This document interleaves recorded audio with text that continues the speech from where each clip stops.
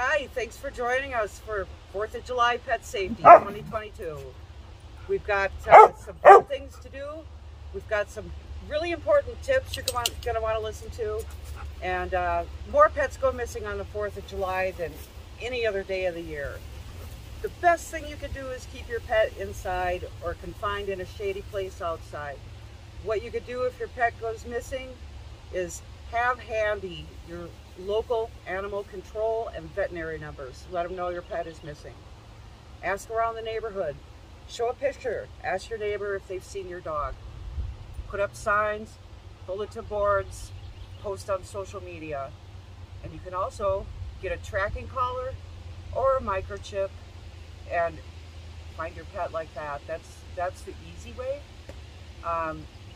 We're also making an electrolyte popsicle, and this is a great way to keep your pet hydrated, happy. It's great for older pets. I've got the recipe for that, and check out my playlist on everything 4th of July. There's fun recipes, fun things to do. Have a safe and a happy 4th.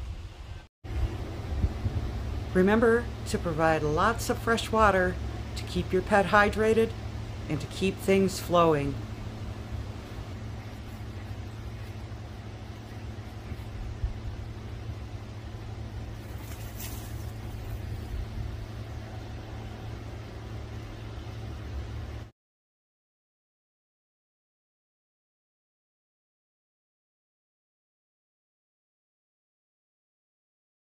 Here's the finished product of our giant popsicle made with electrolytes.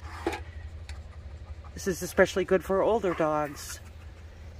And this one has a little organic chicken broth flavoring in it, just to flavor it for them.